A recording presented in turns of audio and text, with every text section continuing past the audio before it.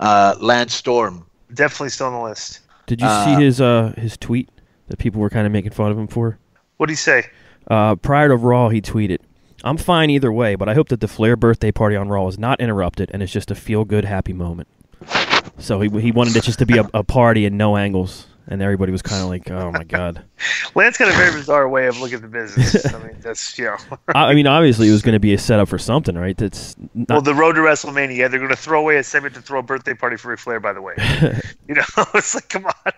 But he did respond to all the criticism. He said, "Why do people feel the need to argue or try to explain the wrestling business to me when I just make a simple statement about what I would like to see?" So he was. Well, here's a problem. When you make a simple statement to how many followers does he have? Lance currently has 232,000. Okay, and you're not expecting nobody to comment back on it, or you're not expecting nobody to disagree with you. So once you make a public statement on your Twitter page, everybody's fair game, bro. You know what I'm saying?